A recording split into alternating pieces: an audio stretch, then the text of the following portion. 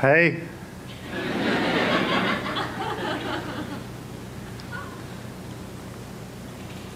My name's Kato. I'm a professor of theater at the University of Central Oklahoma. And I want to be a clown. But not the kind of clown you'd normally think of, like a circus clown with big floppy red shoes and a flower that like squirts water out and stuck in a VW Bug with a bunch of other clowns. I want to be a different kind of clown. A special clown. The kind of clown that we all have inside us. It's this inner clown. Here, do me a favor. Open your eyes really wide and put your fingers right where your jaw kind of hinges right there, and just rake down your jaw a little bit. Relax that muscle. Open your eyes, open your mouth, and just look at me.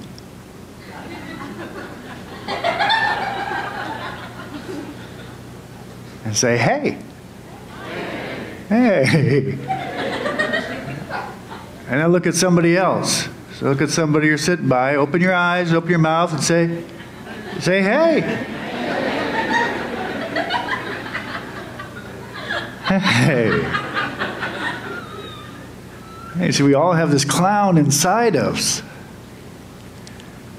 And so I want to talk about like calling out that clown. Because when we call out that clown, we can access three really important things. The first is imagination. We're all born with the ability to imagine, with the power to make believe. Now think about it. Think about it. You're a little kid, you're standing out in your backyard, and you get like a bath towel from the linen closet, you tie it around your neck, but it's not a towel anymore. It's a cape. And you're not a little kid anymore. You're a superhero. And you take off and you fly all around your backyard. And you believe it. You can fly. I was with my brother and I. When Star Wars came out, I mean, the movie blew our minds. Just like, whoosh.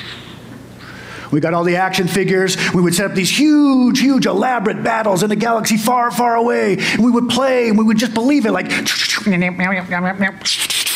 Luke, use the Force.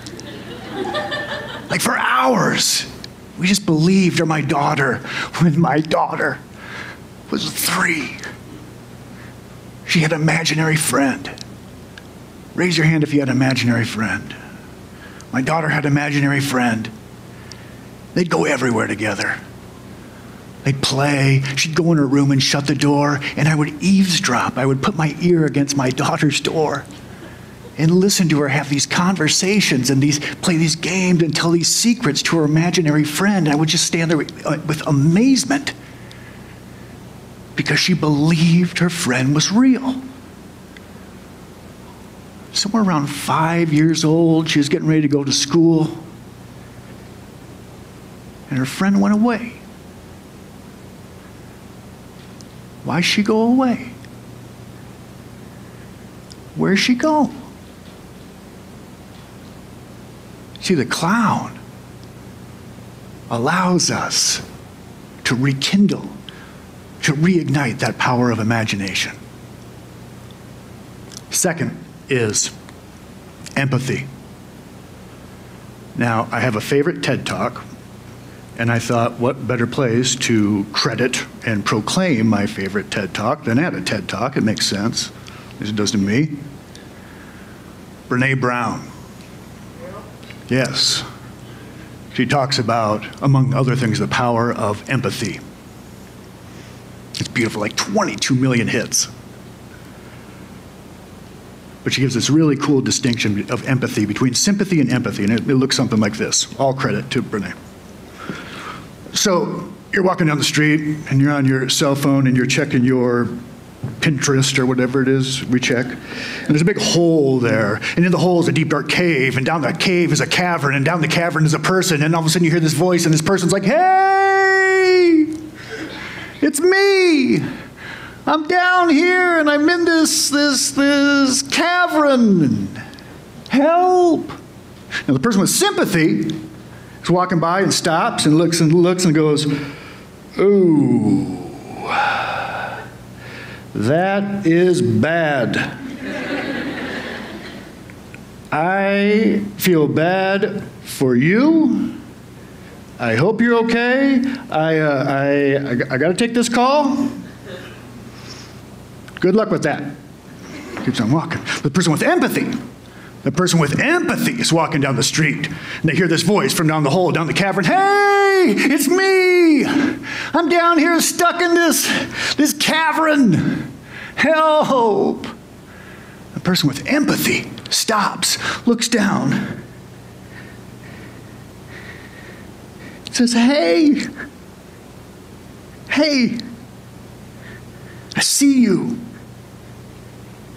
I know what it's like. I've been there. I'm coming down, and we'll figure this thing out together. You see, empathy,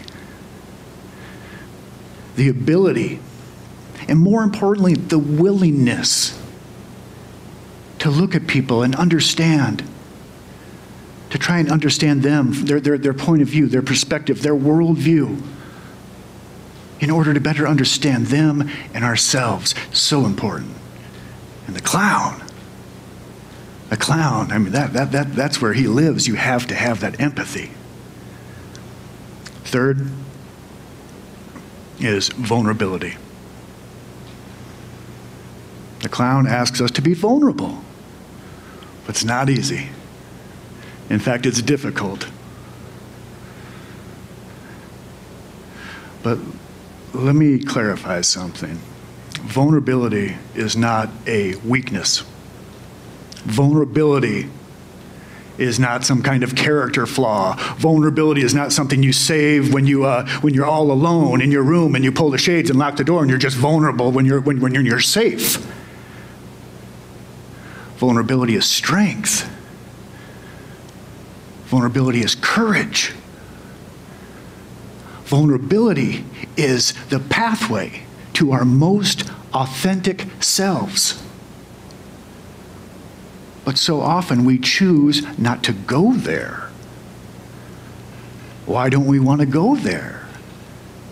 I believe we don't want to go there because we are afraid. We have a fear of failure. A fear of failure. But what I know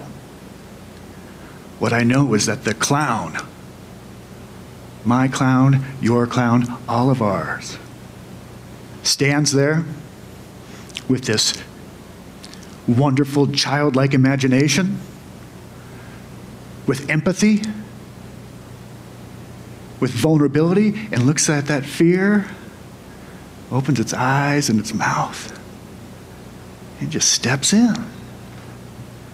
Present in the moment. Imagine. Imagine if we lived like that. Not just at school, not just in our office, not just at home, but imagine if we lived our lives like that. I'm a professor.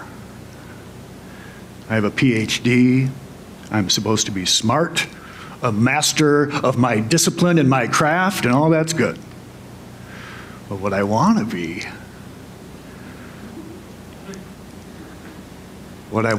is a clown. I want to be the kind of person who lets my imagination run wild. I want to be the kind of person who looks at my friends and my students and my family with empathy. I want to be the kind of person who is not afraid to be vulnerable in spite of my fear of failure, in spite of my fear of embarrassment. I have to let those three things lead me. Imagination, empathy, and vulnerability lead me through my life. Then I can become a clown. Open your eyes really wide. Open your mouth. And smile a little bit. And look at me. And say, hey. Hey. My name's Kato. And thanks for letting me talk.